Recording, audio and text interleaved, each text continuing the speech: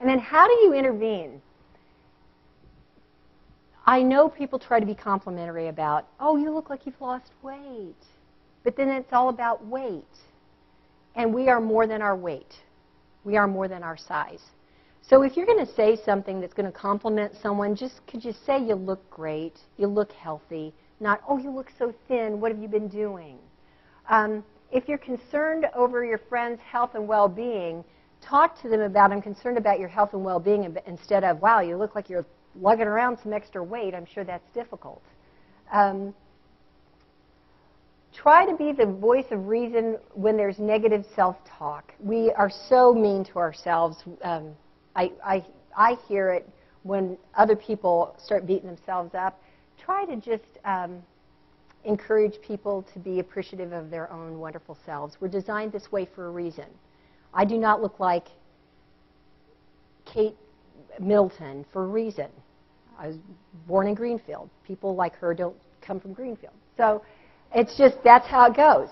I am the way that the Hagans people designed me, and that's just how it goes. And I'm going to quit beating myself up about it. Detoxify your environment. If you have a say in the office party, or the pitch-in or the carry-in, do not food people.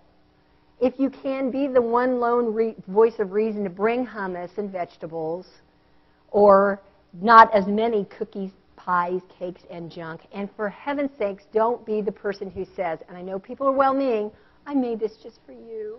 You've got to try this. Because you know, what I'm forced to do is say, thank you so much, I appreciate your thoughtfulness. Get it away. Create options. Again, in your social interactions, we talked about that earlier. Give people, number one, make sure that there's a space where there's no food so they can escape it. Okay? If you're having difficulty seeing the food, walk away from the food and go be away from it. And then also give them options that they can have. And then what are your recommendations? How are you taking your health and making strides with it? What are you doing in regards to this that you found successful? Yes.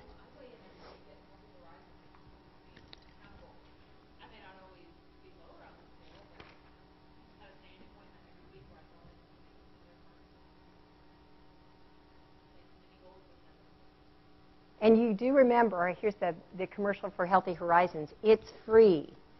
It's something that you get as a benefit of being an employee here. This is a huge, huge, huge benefit. There are people who don't have insurance. There are people who don't have these services here. So this is an incredible opportunity that you have.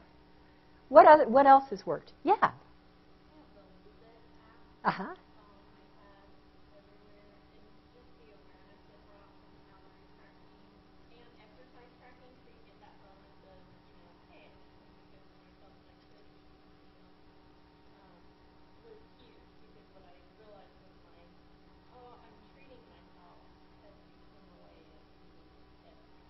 Yes. Yes. Oh, good. And there are a lot. Fit Day, MyFitnessPal, Lose It. Oh, shoot, I can't remember. A lot of them. Do whatever works for you. Yes, Cindy. I've been a Weight Watcher for 4 years. So I like their program, and it's online, and you can do apps for that. So it keeps me accountable that I need to do community. And I will tell you that the research says that the longest evidence-based, scientifically supported weight loss program is Weight Watchers. That's just what we know. And then, yes.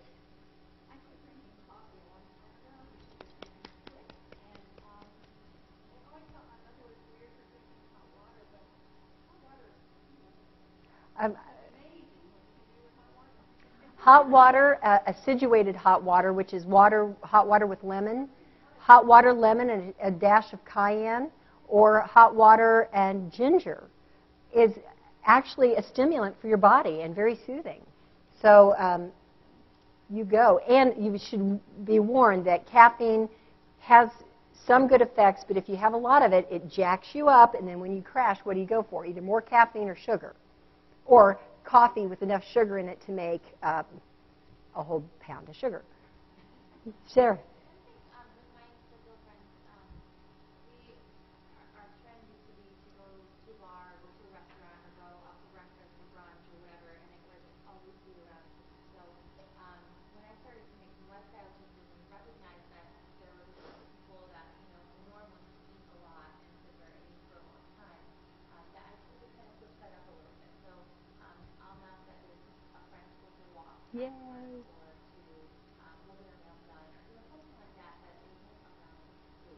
Yes.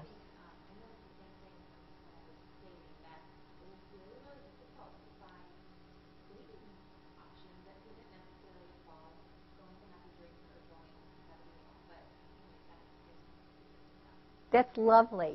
That's exactly what I want you to do, because it's about the interaction. I'm going to be honest, often food gets in the way.